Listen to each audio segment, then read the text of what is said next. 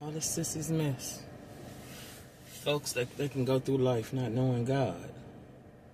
Ain't no way you can make it through life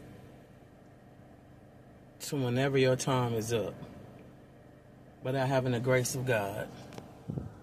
Ain't no way that's possible. Everybody is gonna need grace, mercy, one time or another. And people living their lives all happy, all go lucky.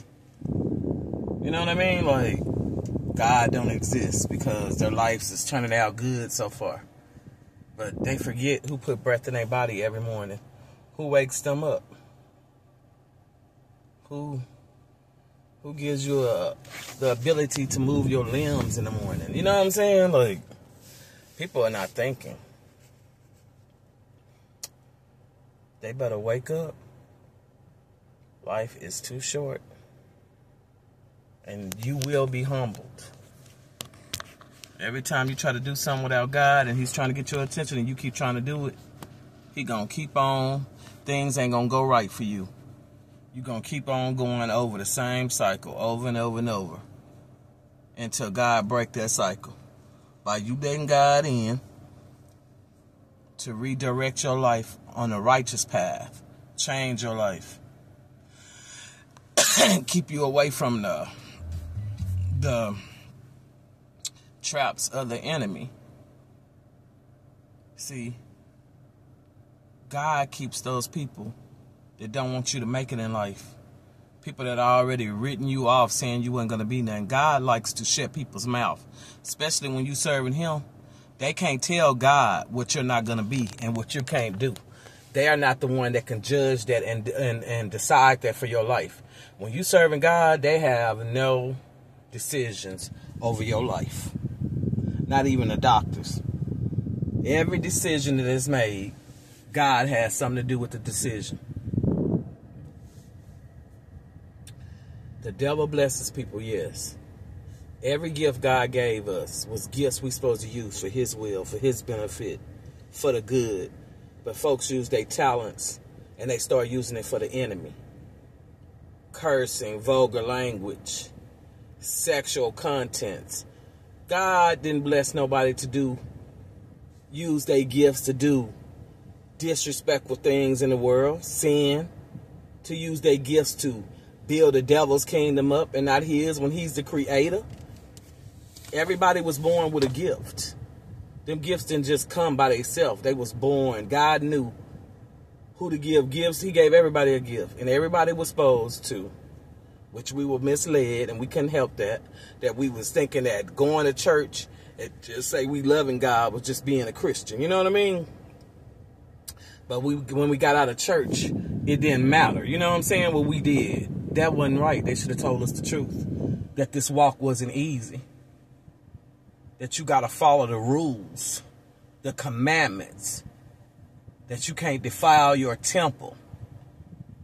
That you got to try to come away from things of the world. They didn't explain that in Sunday school or nothing like that. The preacher barely explained stuff like that. We had to find out the hard way because we kept repeating the same cycles, wondering why we always going through the same thing over and over when some of us are really honestly good people. We got messed up with people that we didn't know that was in our lives that was deceiving us all along because we didn't have we didn't have the spirit of discernment. We didn't have the Holy Spirit guiding us. God never left us or forsake us, but we weren't filled with the Holy Ghost. Not while we living in sin. The Holy Spirit can't dwell in your temple when you having sex, drinking, smoking, cussing, doing all kind of things that God called a sin. The Holy Spirit can't stay in here and work on your mind, your body, your heart, your soul when you're doing things of the devil. You know what I'm saying? We have to get to know God for yourself. When you get baptized in Jesus' name and filled with the Holy Ghost, you got to get to know Him yourself. You got to feed your soul. It said a man can't live by bread alone. You got to read that word.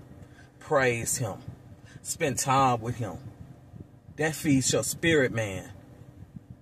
And the Holy Spirit is what gives you knowledge and wisdom, or to know don't go down that street because it might be an accident happening, and tell you to go that way instead of that way.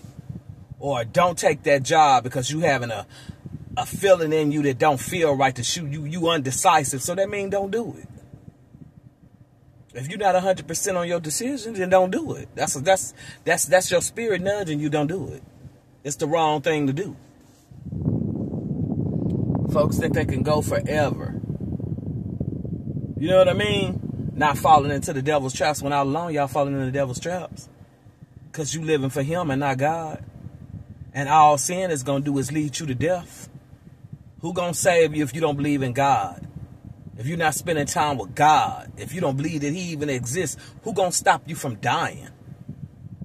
Who going to stop you from falling in that ditch that's dug for you and covered and that you didn't know nothing about because somebody in your family or somebody around you close or a friend already dug that ditch with one of your enemies and they expect you to fall in it? God can stop anything from happening. But some of the things happen because of our consequences. Some things ain't the devil. Some things is just a test. Like he took Job through a test. But Job stood the test of time, and he never forsaken the Lord. He never went against God. He never said he would denounce the Lord. He hung on in there through all his suffering, his pain, and losing his children, everything he owned. He never once denounced God wasn't God. That his son didn't die on the cross for our sins. He never once. And I know sometimes that we think that God is unfair because we go through things that hurt us. We go through things that's real challenging that we never went through before. But each time we go through something, he bring us out. Each level, different devils. You got to carry that cross like he carried that cross for all of our sins. Like he overcame death and sin. He bought us back with a price. We belong to him. It's your choice if you want to stay with the devil or you want to go where it's peace, happiness, joy.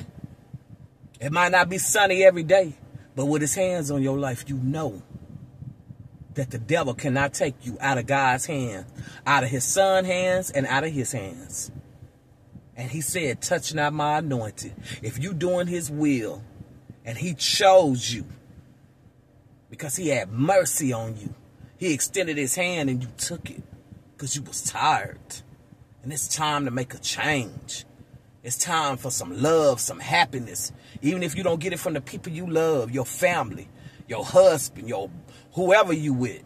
God gonna send some people with the love of Christ that's gonna love you exactly how you love him.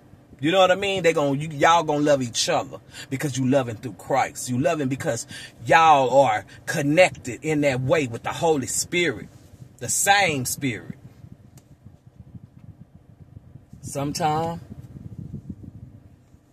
family choose to let you go because you choose something different in life. Because you finally want to change. You know what I mean? What's wrong with your change? Well, all of a sudden when you change and start living for God, everybody want to get ghosts. Nobody want to call you no more. But when you were sinning, boy, it was conversations every day when they can hear how much you were failing. Or hearing you crying or how much you going through. That should show you right there. They only liked you when they can hear your misery. Because it made them feel big. It made them feel strong. It made them feel like they were better than you. When they got stuff, they just didn't open their mouth like you did. They didn't trust you enough. But they got things they went through that they'll never tell you.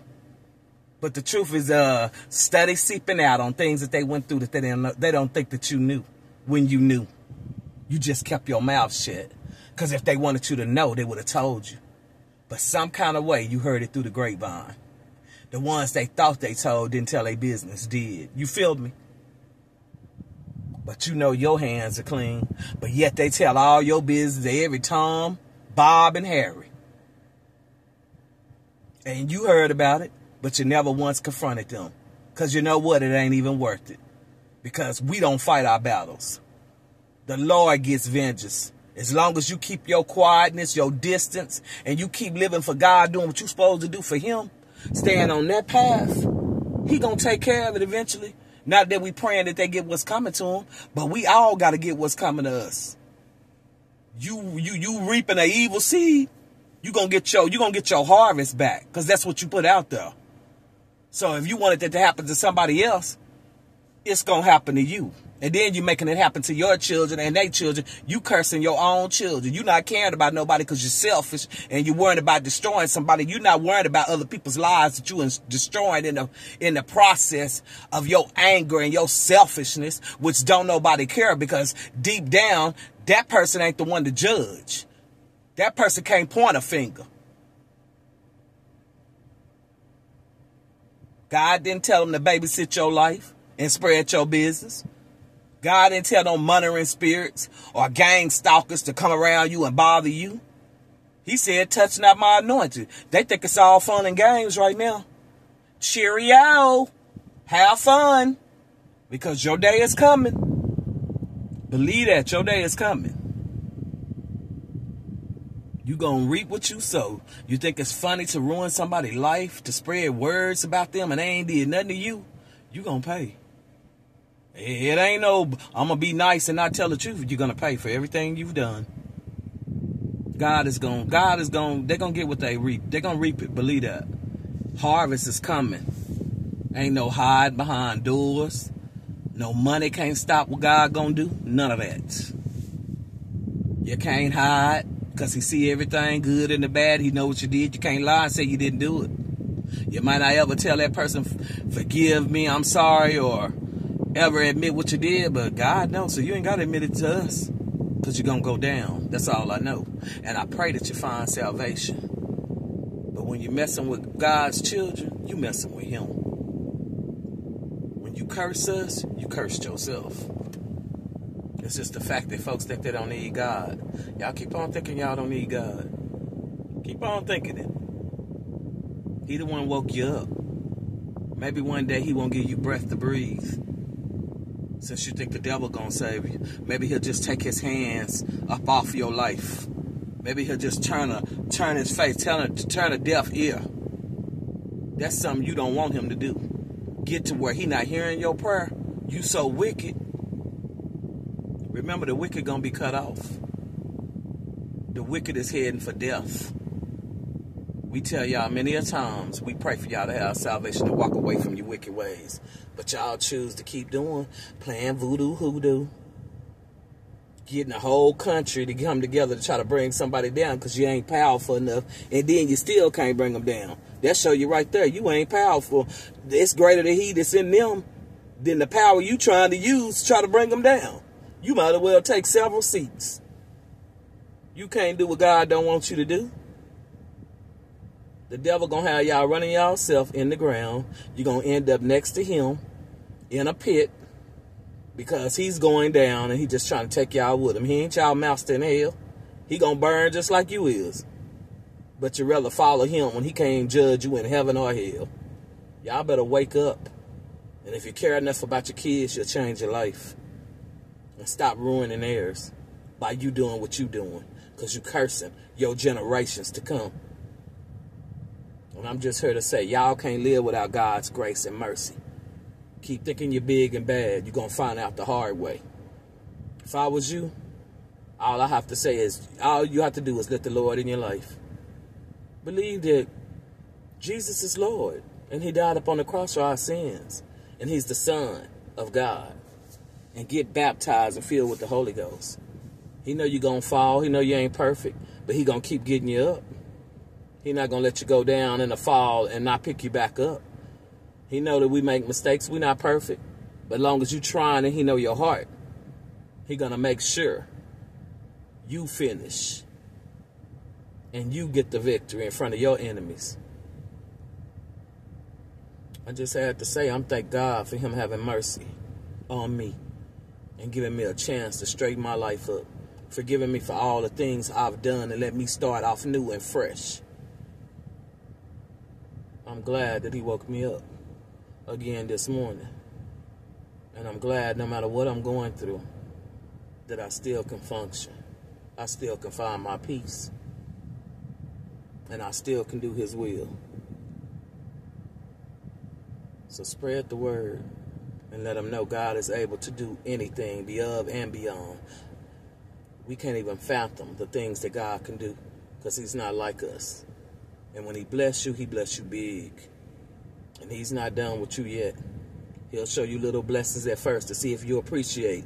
And then when you level up and get closer and closer to his heart, he's going to make sure you blessed in your spiritual, your wisdom, your knowledge, and things that you desire. He's going to bless you in many of things, not just money.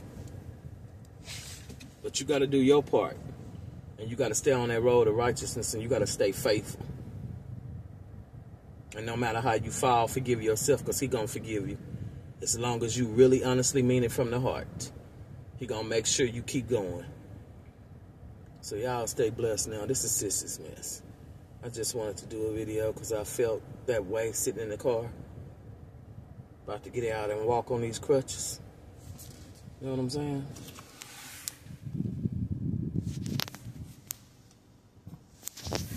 But I'm still making it work. And I still got a leg to drive with.